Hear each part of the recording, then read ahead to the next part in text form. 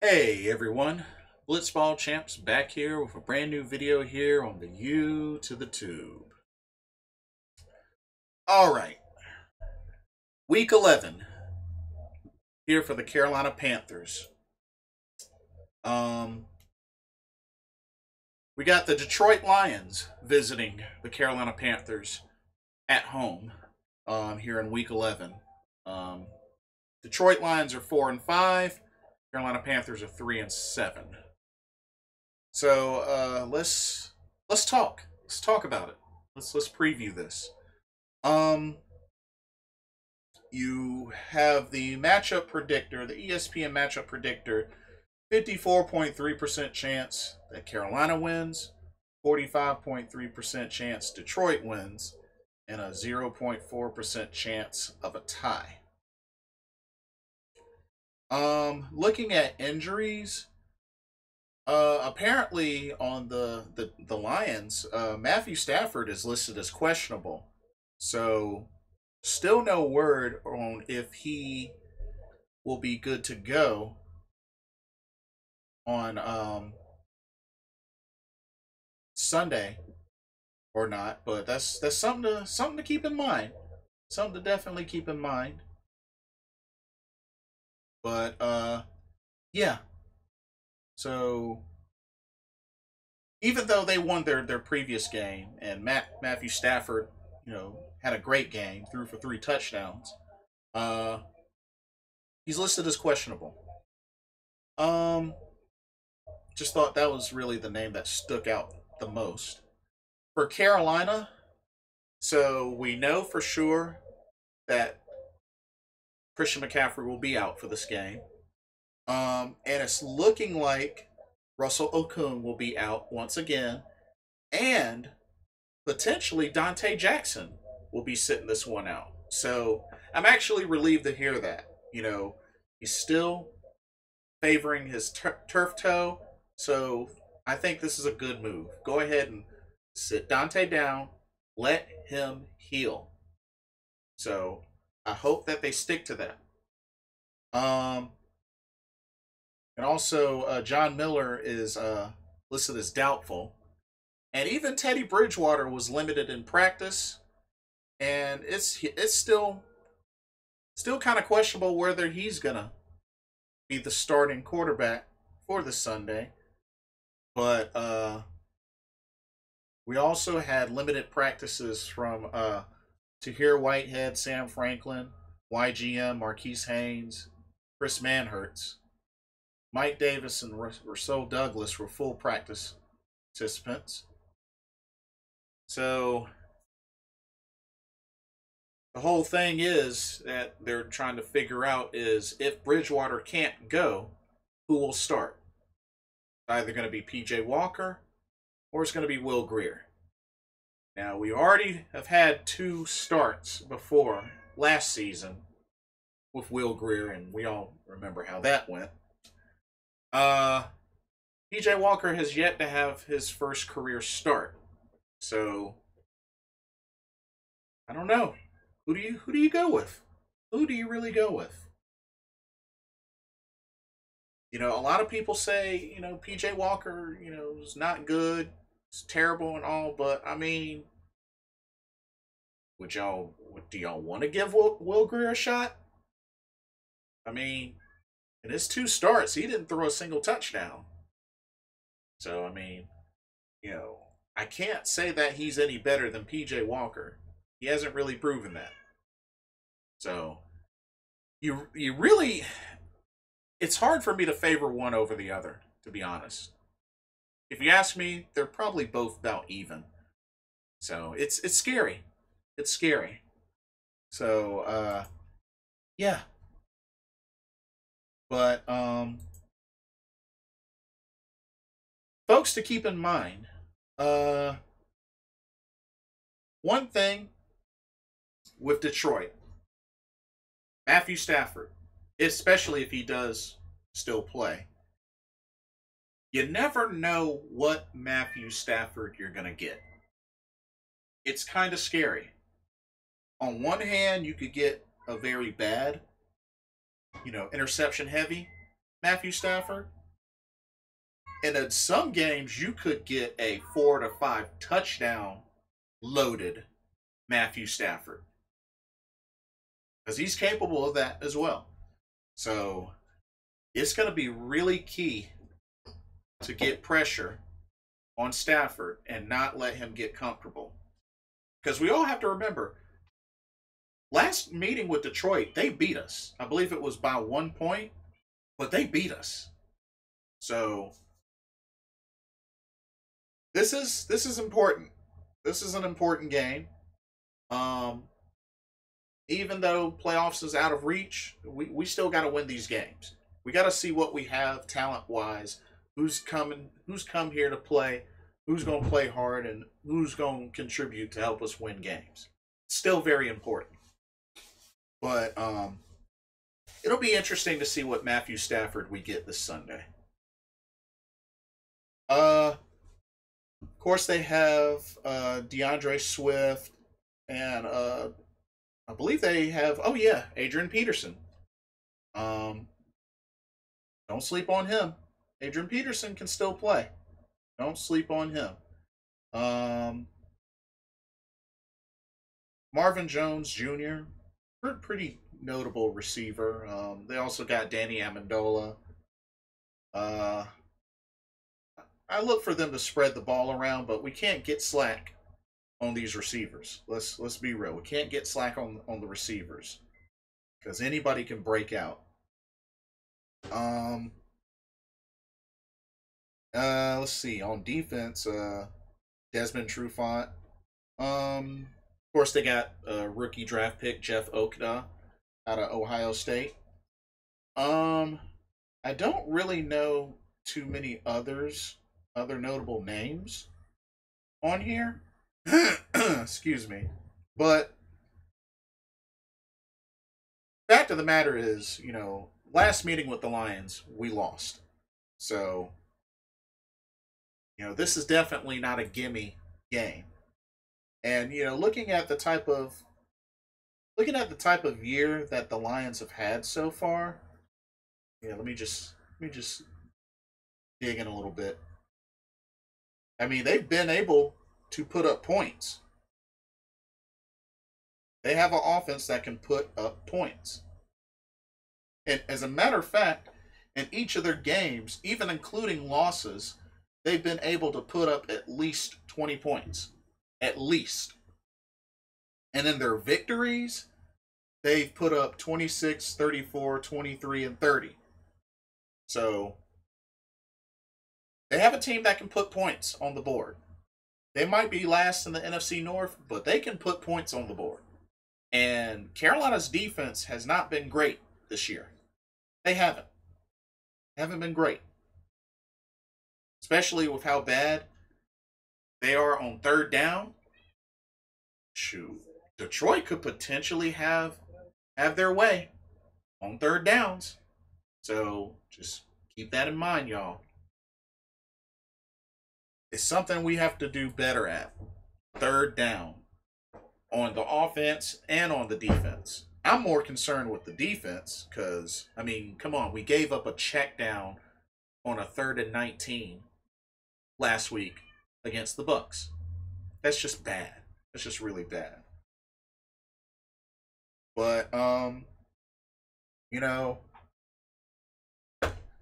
defense, we got to start getting sacks. Like going through all these games with, I believe, if I remember correctly, going into this week, we have 11 sacks. 11 total sacks. Now,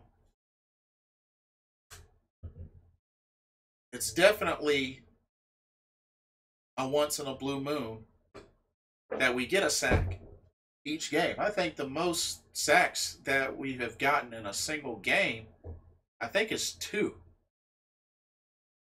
So when you think about it, throughout the weeks, we only average maybe like 1 sack a game. That's not good. That's not good. Pressure is great and all, But you really seal the deal when you can get to the quarterback. And we have not done a good job of that. So this defense really need to get to the quarterback in this game. This needs to be a game that they get to the quarterback. Uh, let's see.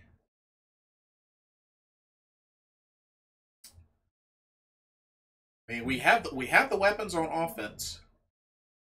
You know, even if we have a different quarterback, we still have the weapons on offense. But one thing that I am very concerned with is just the overall decision making on offense, the play calling, the execution, the decision making. You know, what regardless of whether PJ Walker or Will Greer is behind center. Uh, Execution needs to be on point. DJ Moore had a great game. We got to get DJ Moore back involved. We got to get Curtis Samuel back involved. He's our third down guy. He's proven that. You know, got to get Robbie Anderson going. We got to take some shots downfield. I mean, the checkdowns are nice when they can get us what we need, but we got to start taking some shots a little bit more downfield because we have the personnel to do it. We just need the execution and the play calling. And the offensive line definitely has got to hold it together. I don't know if anybody notable on Detroit's defensive line, but I mean, hopefully the O line can be sharp in this game. I'm really hoping they can be sharp. And just on defense, we got to get to the quarterback. We got to play smart. We can't go to sleep on any of these receivers. Their leading receiver is Danny Amendola, and you know he's good. But like I said, Matthew Stafford on his best games he gets 3 to 5 touchdowns. Very capable. So we gotta really shut down him. We gotta shut down the run. Let's not sleep on the run. Adrian Peterson can still break out. Can still break out. Um, there's really not a whole lot more that I can say, but just play smart. Play smart. Make good decisions. Execute on offense and defense. We got to be successful on third downs on both sides of the ball. We got to be successful on the offense at getting the third downs, and we got to be successful on the defense, stopping them and getting off the field, which is something that Carolina has struggled with all year, getting off the field. So that's pretty much it.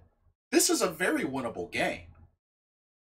It's a very winnable game, but the team has to execute. Have to really execute.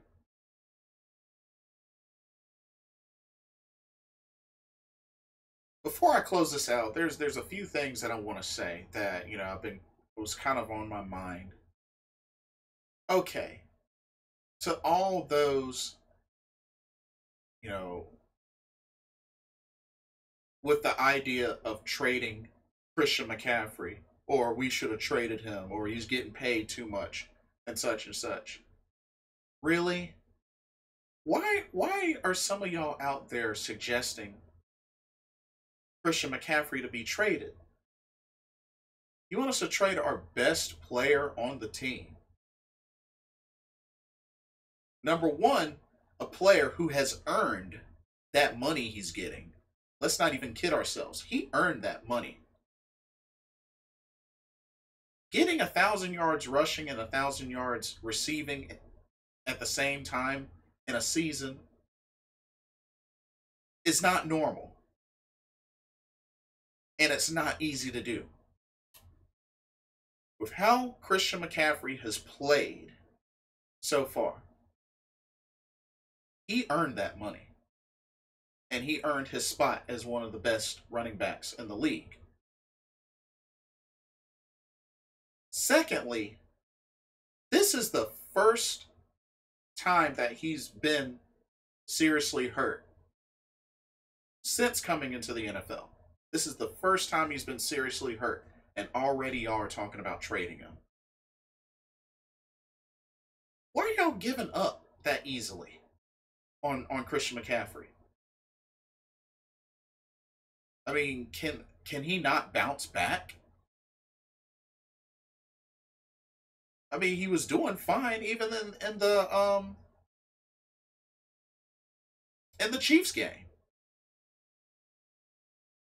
Like, I don't understand the whole idea behind trading Christian McCaffrey, trading our best player. Like, why? I mean, we traded away our best offensive lineman at the time in Trey Turner and got Russell Okung. And what has that done for us? Huh? What has that done for us? How many games has Russell Okung even played this season? Think about it. Really think about it.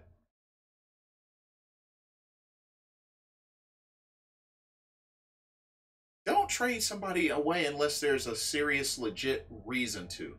And there's no legit reason to trade away Christian McCaffrey. There's no reason. And it's like, dang. First time that he's gotten seriously hurt. You know, nothing career injury, nothing career ending, or anything like that. He's been banged up a little. But first time he's been, hurt badly. And already folks are like, oh, let's trade him. We should have traded him. Like, really? I mean, dang, injuries happen. I mean, it's unfortunate. I don't want anybody to get injured. But dang, give the dude an opportunity to bounce back. Have you already forgotten what he's done for the team? Like, jeez. I don't get some of the fans these days. I really don't. I just help me to understand because I don't get it. I really don't get it. It makes no flipping sense to me. It doesn't. So, but and then the other thing was Steve Smith said on a radio show. I don't remember what it was. I remember the Big Cat was talking about it. He did a video about it. Steve Smith, my all-time favorite player, said to start lowering your expectations on the Carolina Panthers. This team is built for a sprint, not for a marathon.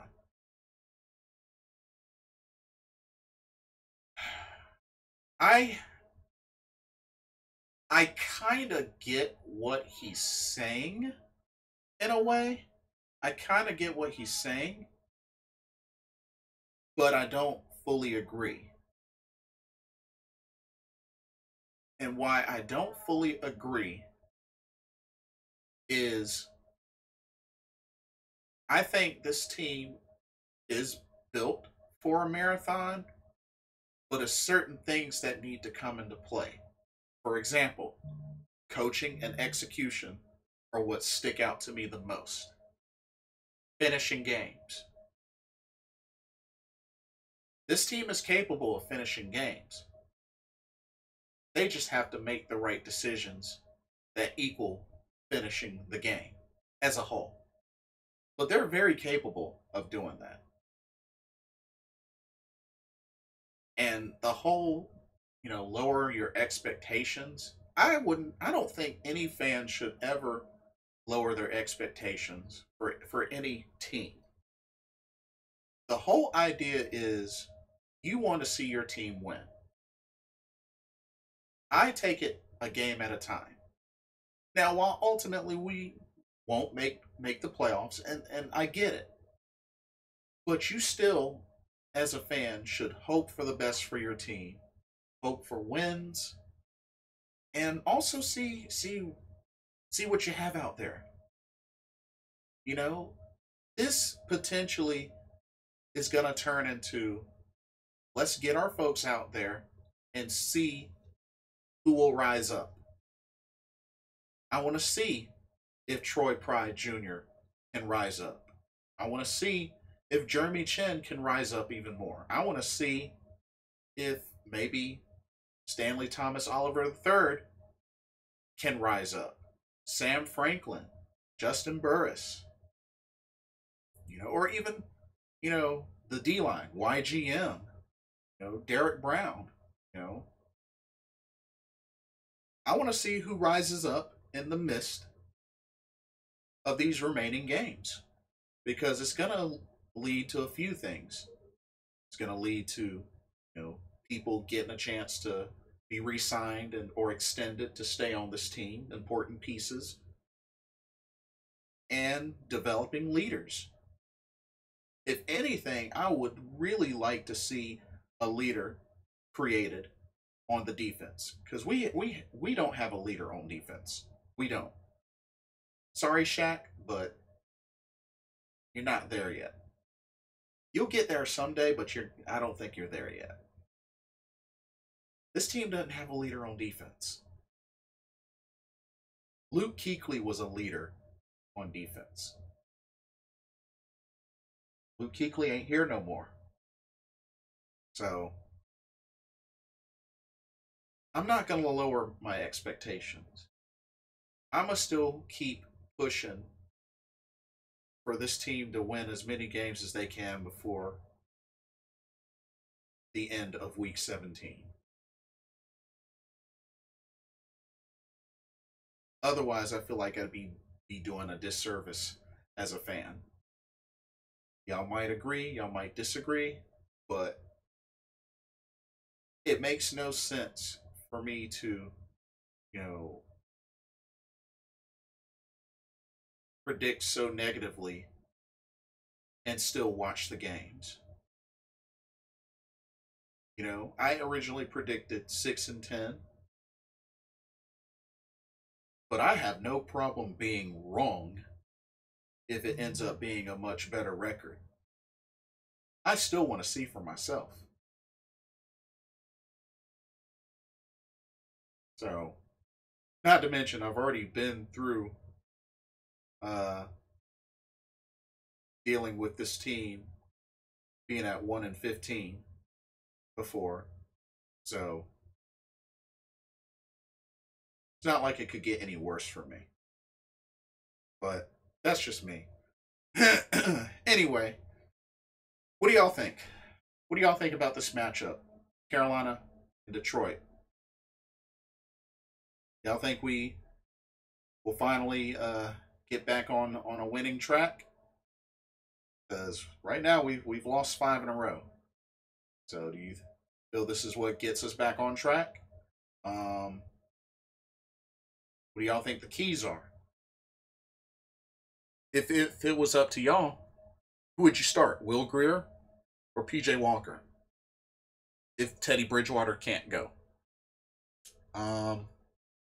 Like, comment, subscribe. Click that notification bell so you don't miss a video. Thank y'all so much for watching. I'm Blitzball Champ Jason Ingram. Hope everybody has a blessed weekend. I will see y'all soon. Laters.